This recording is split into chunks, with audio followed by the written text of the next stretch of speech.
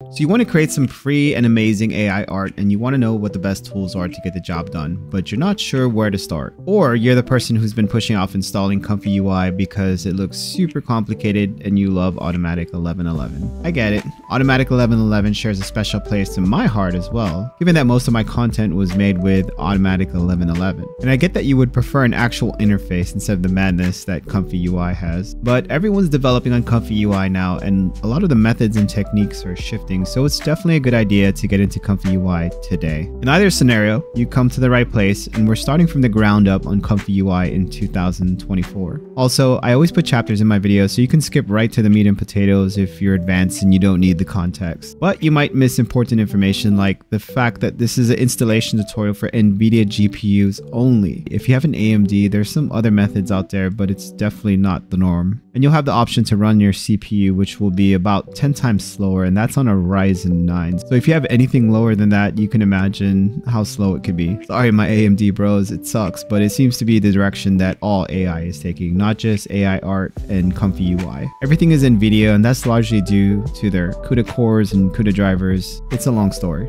First things first, what the hell is ComfyUI and why should I or you use it? ComfyUI is a complex QGIS tool, quantum geographic information system, which in our use case is an interface that allows us to access ComfyUI libraries or files like Stable Diffusion models, or much more popular now, Flux models. It uses node-based workflows similar to what you would see in Unreal 5's blueprinting, but instead of blueprints, we create workflows. This node-based system gives the user infinite possibilities to do some amazing things with AI art, AI video generation, upscaling, base repair workflows, workflows to fix old pictures, and even amazing creative upscales like upscaling a PS1 game like this into the future, and much more. Art is generated on ComfyUI by uploading models / checkpoints, or in the new Flux models case, UNet / convolutional neural networks to ComfyUI's folder, and then using ComfyUI's interface to call them, i.e. select them from the drop-down menu. And I'm not sure how you and UNet became convolutional neural, but someone fact check me on that in the comments and enlighten us if there's any logic behind it. I have no doubt that you will. By combining models, Loras, embeddings, upscalers, IP adapters, control net, and all sorts of wonderful tools, you can outperform a lot of the paid AI art options. You try getting DALL-E 3 to strike a pose that you want without having the use of control net, or get Midjourney to do an exact style transfer without an IP adapter, or get those generators to create long strings of text without the Flux dev model. Good luck there, buddy. To get started, just head over to Comfy Anonymous, ComfyUI's GitHub page. Now, you shouldn't be in any other page, and all the links for this will be in my description, so you won't have to get lost. Just go ahead and click on those links. Now scroll down about halfway in the page until you see the big words installing, and right under it you'll see the word Windows and a blue hyperlink for direct link to download. Actually, just press Ctrl F and then search direct link to get there fast, and then go ahead and click on that link so you can download ComfyUI. As you can see, now it's downloading, and this is about 1.5 gigs, around that size, so it's going to take a second here. Now if you don't have an unzipping file, if you download this and you can't do anything with it, then you'll need to get something like 7-zip. Right below the direct download link, there's a 7-zip link, and you can click on that to go ahead and get 7-zip and install it. It's free software, so easy install. Now go to where you downloaded ComfyUI and just go ahead and extract it anywhere on your PC. I'm going to unzip it right here for illustration, but I'm going to cut and paste it into my documents folder later. But you do whatever you like. And congrats, you have installed ComfyUI, and you can actually start the tool now with the run NVIDIA GPU file here in the main folder. But we don't want to do that because we want to install Manger and add a model so we can actually create art after running it. Now, the first time you run this, it's going to take a little bit longer, and you're also going to get this Windows protected your PC. Go ahead and click on more info and then run anyways, and it's safe. If you use the links that I use, you're going to start to see this with a lot of products that come from GitHub. You have to just make sure it's the right link and that a lot of people have adopted the software and it's mainstream now. ComfyUI, definitely mainstream. All right, so let's go ahead and install the manager. So go to the ComfyUI manager site located in my video description and click on the green drop down here on the page. And then you'll have the option right here to download the zip file. Once you've downloaded it, go into your download folder and right click on the zip file you downloaded and extract it into your ComfyUI folder, custom nodes folder. Notice that the ComfyUI folder is inside the ComfyUI Windows portable NVIDIA folder, and it's inside another folder after that. So make sure you're in the ComfyUI custom nodes folder. Very important here because there's a lot of subfolders and you might think the ComfyUI is just the main root folder. Now that's one way to install the Manger, but I recommend that you download a tool called Git, which will be in my video description. Install it with all the default options, then go back to the manager's GitHub repository right here. Click on the green code button again and click on the double squares to copy the link to this site. Now don't just copy the link from my video description because YouTube adds a redirect and some extra characters to the link, so you don't want that. Now that you've copied the link, go back to ComfyUI, the folder, and then go into ComfyUI custom nodes folder, and then click in the folder address bar right up here and then type in CMD and press enter. A command prompt should have popped up and you'll be in a default directory of your custom nodes folder. If you look at this right here, now all you have to type is git clone just like this, and then right click in the command prompt or click in the box here and press Ctrl V to paste the address that you copied from the manager site. So it should read git clone and then the address just like this. Just make sure what you're looking at on my screen looks like your screen. So that's just the address to the repository and it'll throw everything into that custom nodes folder. So this will automatically send all the files that you need into your custom nodes folder and it'll have the most current version. And you're also going to need Git later. If you run into a lot of problems, it might be because you don't have Git or you're going to have to install a version of Python which is 3.10 instead of using the portable version, but I haven't had any problems. But I am not you and I don't know what computer you have, so if you do run into problems, those are two troubleshooting things you can do. But congrats, now you have the Manager installed. Alrighty, let's install Stable Diffusion 3 now because it's the latest but not the greatest. Let me explain. It's the only model that requires you to fill out a form to use, and if you want to use it for commercial sales, you'll have to fill out a second form, which is not great. I'll leave all the links in the description, but if you read this license update here and you scroll to the bottom right here, you'll see that commercial users need to self-report your earnings. And you don't have to pay anything unless you earn over $1 million in revenue, but you will have to fill out this brief form and the links right here on this article, which will also be on my video description. The other models like 1.5 and SDXL won't have this contract, so you can just download them outright from Hugging Face or elsewhere. There is a 2.0 and 2.1 model, but we don't talk about 2.0 and we pretend it never happened. So click on the SD3 Hugging Face link that's in my description to fill out the non-commercial license to grab the model. You might have to register for a free Hugging Face account to accept, but oddly enough, it was able to detect that I accepted the agreement when I wasn't signed in, so maybe not. But once you fill out the form, you'll have access to it and you can go to Files and Versions over right here. It's a tiny tab, easy to miss. And this is where you're going to download the files. Now, if you're new to AI art and you just want to know the one file that you need, it'll be this one, the SD3 Medium including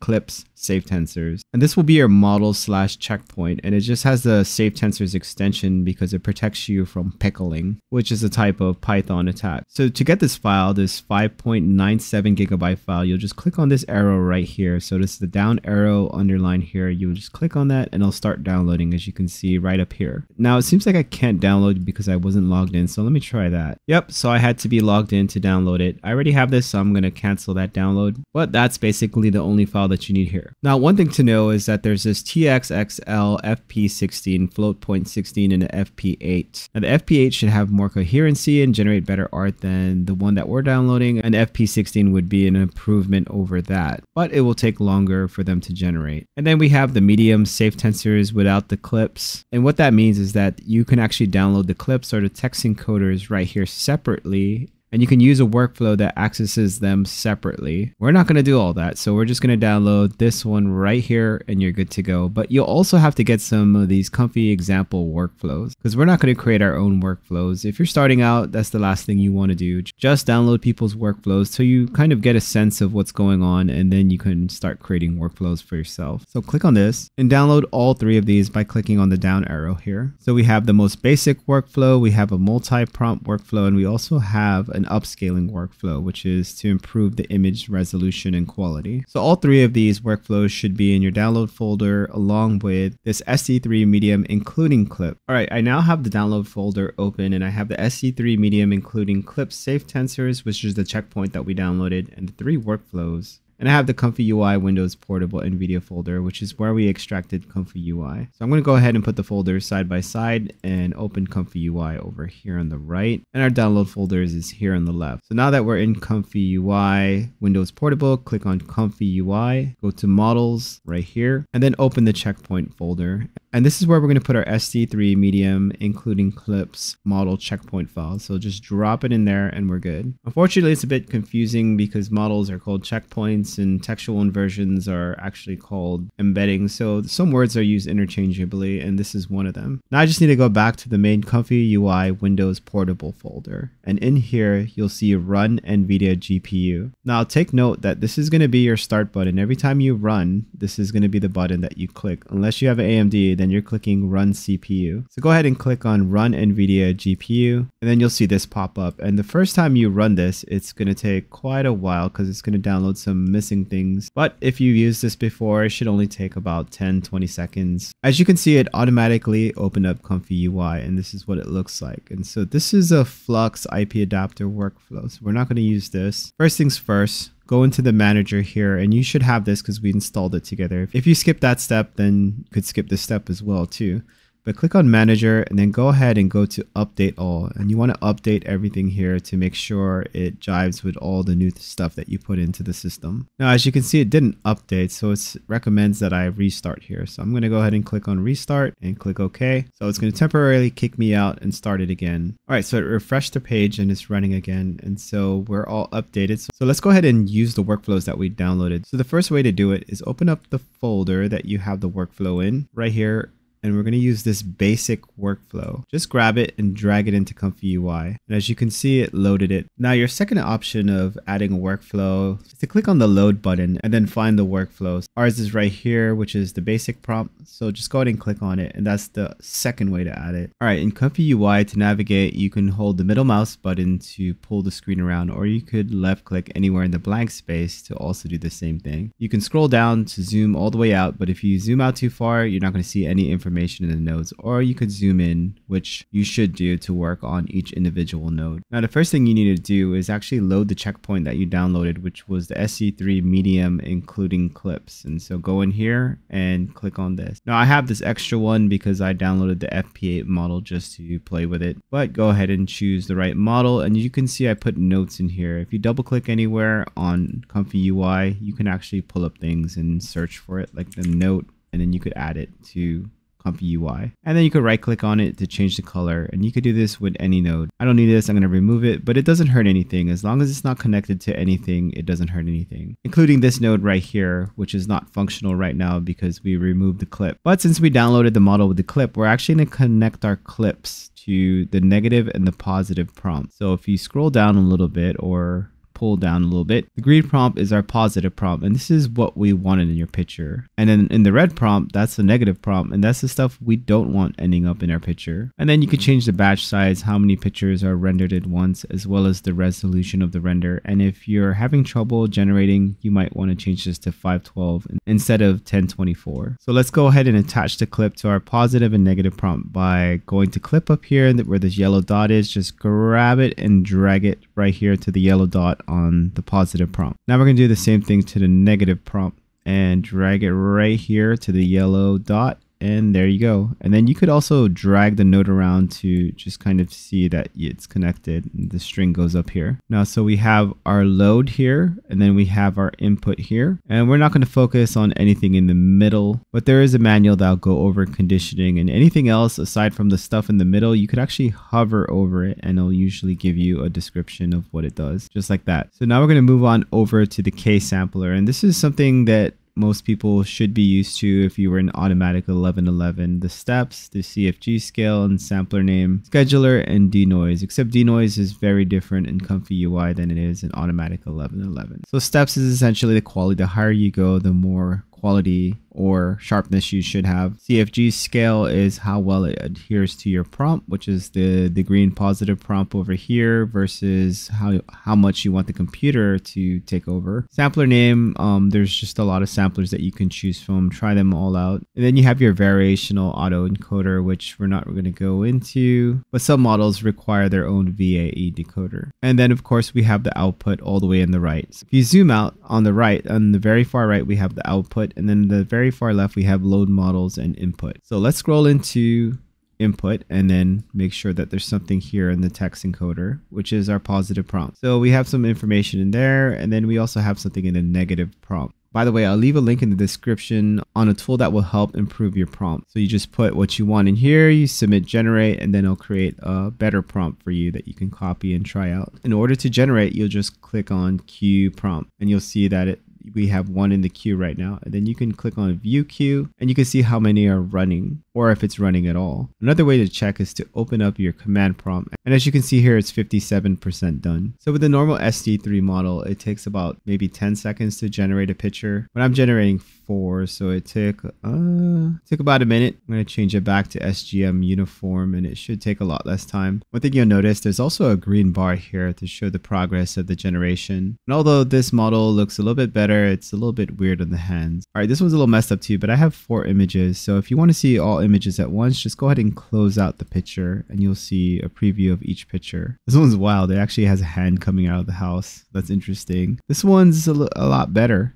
I think this is the best out of the bunch, even though the fingers are a little bit long, but it did get subscribed, and so that's a positive there. And so I would just play with the settings to try and improve this picture or something like it. And so another way to cycle through the pictures is clicking this down here, and this will go to the next one. All right, so let's try the FP8 model, and all we have to do is go to the load checkpoint and change it to the FP8 or whatever custom model that you have. All right, so I'm going to leave everything the same and then queue the prompt. Now, while that's queued, I'm actually going to go to Civitai and download this Atomics SD3. And so this is a custom model, and you could find it on Civitai by going to models and clicking on filters and then clicking on SD3 to see all the SD3 models that they have. You can also go to Shakker AI, but Civitai is definitely the bigger site with the most models. So just go ahead and click on the model that you like and then click on download. And then I'm going to put it in the models folder like I did with the SD3. Here's the Atomics SD3. I'm going to go ahead and cut it from my downloads folder and then go into my ComfyUI folder, ComfyUI, models, checkpoints, and just paste it inside here. Now I should be able to access it. Now these are the FP8 results, and they're not any better. So, I mean, they're okay,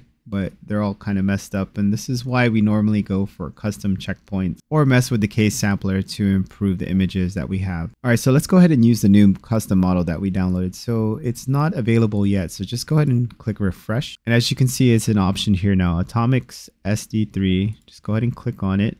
And then I'm going to leave everything the same and then queue the prompt. And you always want to check the command prompt to make sure nothing's messing up. All right, so this model provided better results in terms of spelling, but the characters are still similar and the hands are really messed up. So it seems like a step backwards with hands with SD3, but maybe I just got to change some of the settings here. Okay, so I raised the CFG scale and it seems to have done a much better job in terms of hands. Now subscribe is messed up, but just keep in mind SD3 is not as good as the Flux model in terms of spelling, but it did it perfect right here. But unfortunately, the hands are messed up. Okay, so I think you get the drill and you understand how to create AI art with ComfyUI now. But just a quick refresher, you're gonna run ComfyUI by going into the root folder, ComfyUI Windows Portable, and click on Run NVIDIA GPU. Use this to run ComfyUI every time. Unless you're an AMD or Intel graphics card user, then you're gonna have to click Run CPU, which is gonna be much slower than running it through an NVIDIA GPU. Once you click on Run, ComfyUI should pop up automatically just like this. And really the only things that you need to do is go to Load Models and choose a model and go into your positive prompt and enter something, which is the green one right here. And then when you have everything set up the way you want it, just click on Queue Prompt to generate an image and scroll on down to the right side to see what the output is. Once you queue up the generation, you can click on this to see what's generating. You can also open your command prompt to see how far it went and scroll on over to the right to see your output. For the case sampler, I like DP, MPP, 2M, and SGM uniform. The CFG I like to keep between 3 and 6, and the steps I like to keep between 20 and 50. But it really depends on your settings and the model that you're using. I will also leave a link in the description description for Civitai, where you can get a bunch of new models, custom models, Loras, embeddings, and a bunch of cool tools to help you with your AI art, as well as some sites where you can get some neat workflows. And there's a lot of different workflows that you can use. Just know that some of these utilize some of the tools that you get on Civitai, so make sure you pay attention to the requirements. Like this one's for Flux, so this is definitely not going to work with SD3. But if you want to learn how to work with Flux, I actually have a Flux installation video in my video description, so you can check that out as well. Flux is superior to Stable Diffusion, and it's on par with the paid models, if not better. However, it takes a really long time to generate, so your generation is going to take a minute or two. But they're starting to create workflows just like this one, Flux Speed Workflow Loras High Res Fix. So this is definitely going to speed things up and lower the requirement for VRAM. It's almost like a free mid-journey, but really slow. But over time, it's going to get faster and faster until it becomes just as fast as Stable Diffusion, and it's going to have all the different tools. It already has ControlNet and a bunch of other IP adapters, and like this, a high-res fix and Loras. Well, that's it for me. Hopefully this video helped you out a lot, and if it did, please leave a thumbs up. It really helps me out a lot. And if you'd like to learn more about AI art, AI music generation, AI video generation, go ahead and subscribe. But I want to thank you for watching this far and hope you have a nice day. Take it easy.